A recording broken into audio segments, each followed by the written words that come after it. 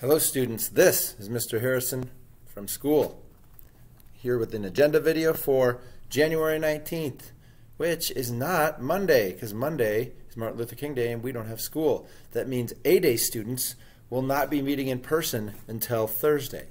A-Day students, you're still responsible for completing all the Canvas work due by January 20th, which is Wednesday night.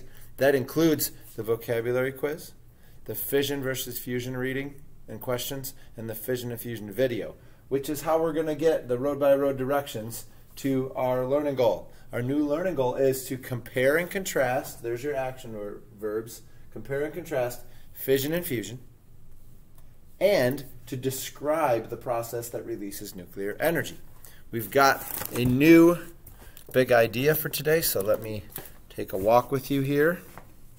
It says each atom contains an incredible amount of energy which we can use. How we use it is exactly that last part of the learning goal that says describe the process that releases nuclear energy. So they're all connected. That's all I've got for the agenda. Go ahead and click off and go to the next post.